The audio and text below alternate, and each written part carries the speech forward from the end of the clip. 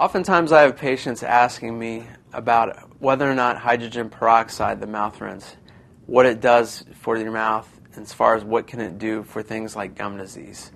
We know that hydrogen peroxide is good at basically keeping the mouth disinfected and kind of cleaning the overall area. So if you get a cut or a laceration or a little blister or bubble, we know that peroxide can help keep the area clean while it's healing, and it also has some disinfection properties.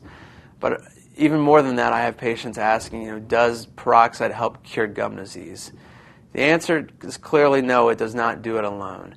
While it will help keep the gums a little bit cleaner and a little bit more disinfected, gum disease is much more deep within the gums. So a mouth rinse such as peroxide, while it's good on the surface, it really has no clinical effect on penetrating down into the gums deeper, where the true periodontal or gum disease lies within.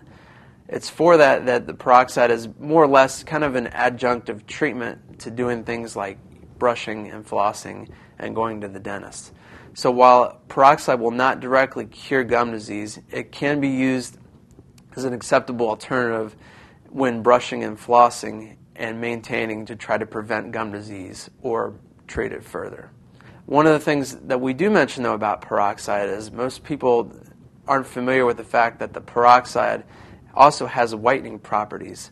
It's because of this that many whitening toothpaste and most teeth bleaching treatments that you see over the counter or at the dentist actually have peroxide as the most active #1 ingredient.